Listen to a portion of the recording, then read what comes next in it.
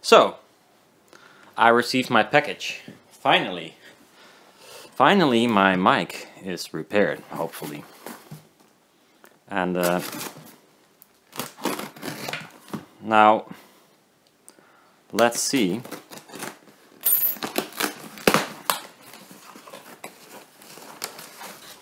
So this is for me, it has some personal information. But the total price was $147, including shipping, so yeah. But, and including tax. So, there it is. Oh, the end fell out. I shipped it like this, so well, it looks the same. No surprise there. But let's see what it does against the cheap-ass Panasonic thing. And let's check how my ears did. And with the combination of the Panasonic. And let's see how the measurement looked on the Panasonic and how it looks on the IsemCon. Both without calibration. I will receive a new calibration file for this mic, for the IsemCon, because they changed the electronics inside and they also changed the capsule out. So actually I only have the body still. Because I took a little peek inside in here when it was broken. And when I put this down, back together, it's like you can turn it on.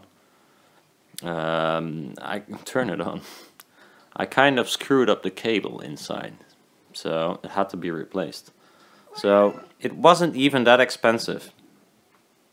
It became a little bit more expensive after I took a look. Here, it looks like crap. It's all exploded. The normal terminal for the battery broke off because it was Chinese shit. And apparently I didn't thought it would be necessary to make the electronics look good. But anyhow, it works. Let's see what...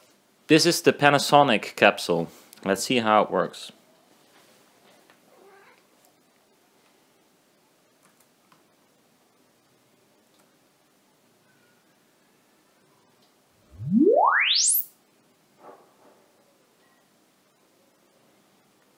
Okay.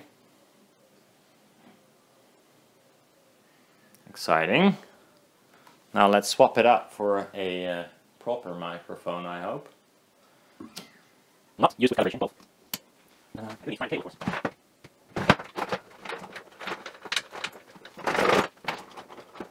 Is that my cable?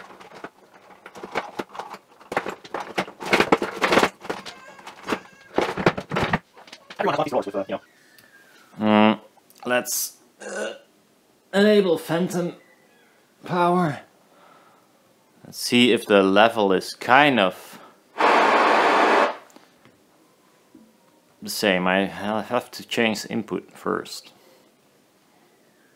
Output focus right, input focus right. Okay.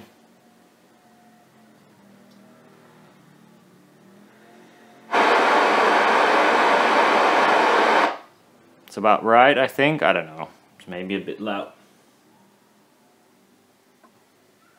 Let's go.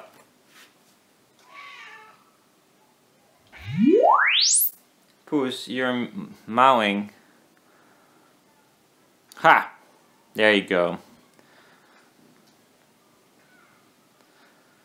There you go. That's why these capsules, at least my capsule, sucks arse. Okay, I'm gonna do it a little bit louder to have a better comparison. And I mean the input, not the output. That stays the same, because otherwise we introduce distortion from the woofer and such.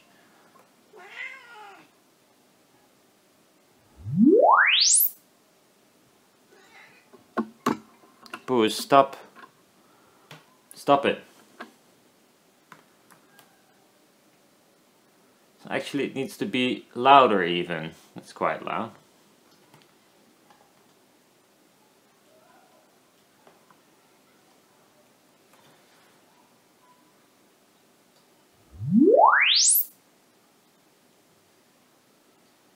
Okay, I think that's kind of in the middle.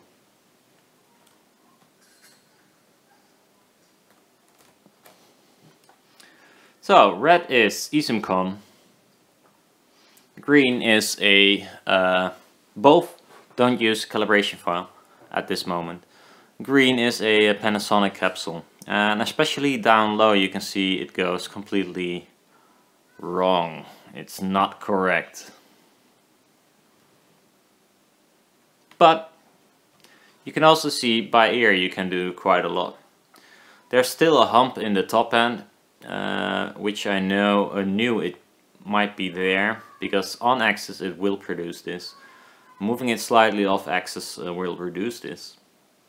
You can clearly see a room node, big time, and the suck out it creates at twice the frequency, which is kind of normal. So this is normally, if it wasn't for the room, this would be like more flattened out.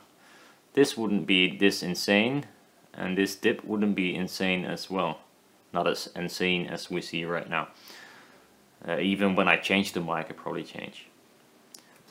But yeah. So yeah, most important thing. Yeah. Distortion and distortion.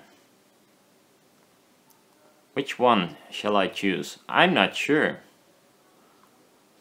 So here we got some distortion that is beyond the noise level. Here it says 1.5% distortion. Well, that's great, but actually it's only 0.17. And also like mid-range, for instance, 1K. 0.275, and here it says 0.8. So looking for distortion with a Panasonic capsule is a no-go. It looks really awesome, but yeah, it isn't. Here you got some details. I can clearly see where, you know, some problems are. Might not even be a problem, but I mean,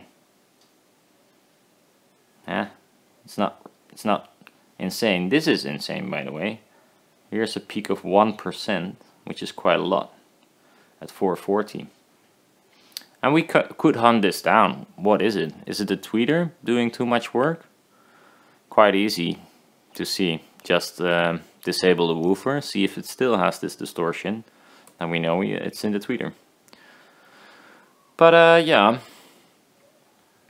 I'll turn the speaker a little bit more off axis. So there's the mic.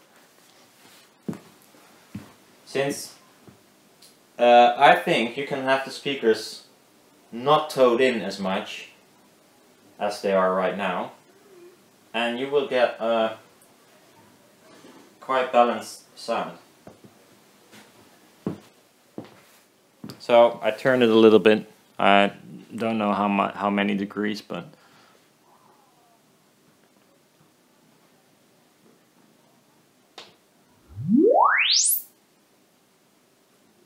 so yeah, it drops off a little bit. It also creates a kind of a dip here. Not sure what that is. Might be the fact that the thinner baffle. So if you look at the speaker, the thinner baffle, or where the baffle is not as wide, is turned in more into your face, which creates a kind of a here a problem. So might even actually have to swap the speakers around. That would be maybe better even. Well, anyhow, conclusion is IsemCon is better than a Panasonic capsule, but we already knew that actually. And I could test the same thing with the UMIC versus this one, and it's the same story. UMIC noise level insane, uncalibrated looks like the Panasonic because it probably is the Panasonic. So, and I'm not sure if this is the Panasonic as well, might be, but then at least they used a nice preamp and got rid of a lot of problems.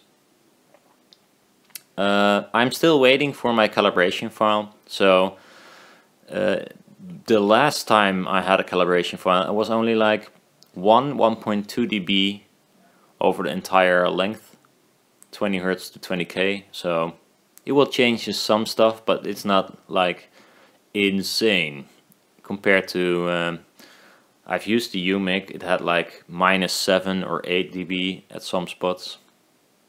So yeah. And especially the low end is this one is doing it correct. So yeah, because I told so many times there is a lot of low end.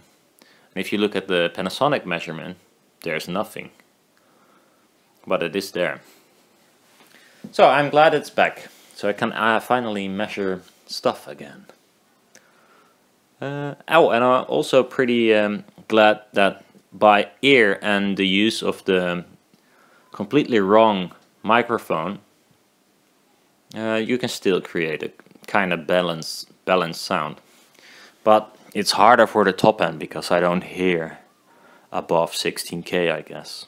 So this hump here doesn't bother me that much because I probably don't hear it, or it might even feels nice for me because I don't hear it as well, and now I hear it maybe like a, well, like a medium elder person. I mean, huh? So anyhow, that's it. It's not an interesting video, but I'm glad I got my mic back. See ya. Oh, I might save this as well, actually. Huh? Oh no, fuck it.